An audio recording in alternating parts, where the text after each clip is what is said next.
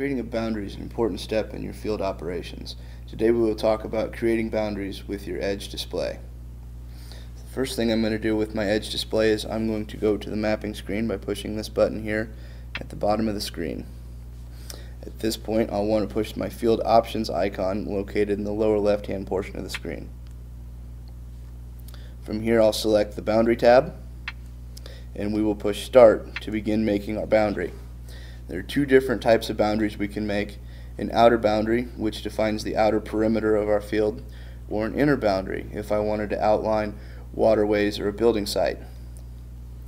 Another important option on this screen is our boundary offset. The GPS antenna is located in the center of our vehicle, and if we do not use an offset, the boundary will be logged directly under the GPS antenna.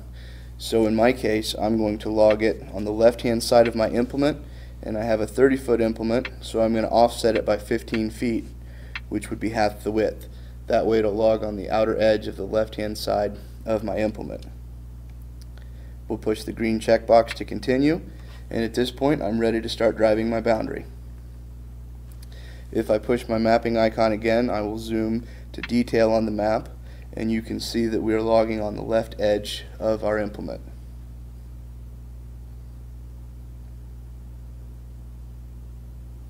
Now if I were to encounter an obstacle in the field, or if I wanted to back into a corner to make it square, I can push the map icon button, go to the boundary tab, and I can pause.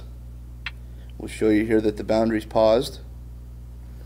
Whenever I need to resume again, we'll push the map options button, the boundary tab, and hit resume, and it will snap a straight line from where I push pause to where I push resume. As you can see, it's drawn a straight line through there.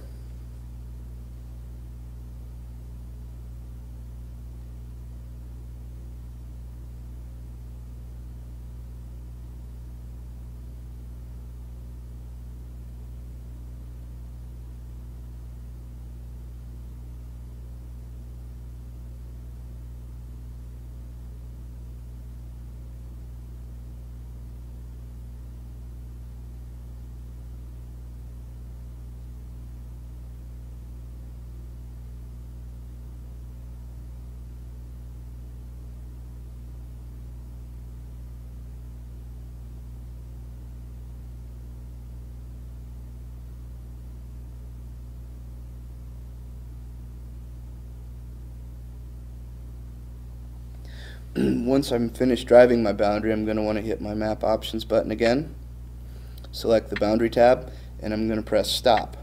And now I've got three different options. I can save the boundary. If I've accidentally pushed stop, I can push resume and continue driving, or I can discard the boundary and start over. I'm going to push save, and now the edge will show me an approximate area of the boundary I've just created. So we'll OK that. And now if I wanted to outline a waterway in there, I can push start. Notice the option for an inner boundary is now available.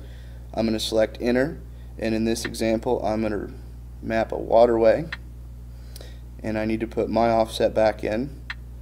So we're going to offset to the left and 15 feet again. We'll accept these settings, and now we're ready to run an interior boundary.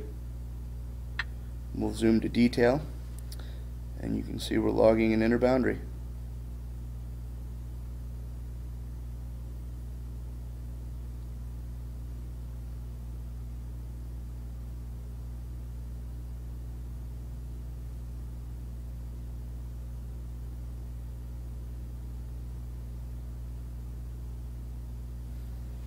Once I've completed mapping out my boundary, we'll push the map options button again, select the boundary tab, and push the stop button, and we can save this boundary as well.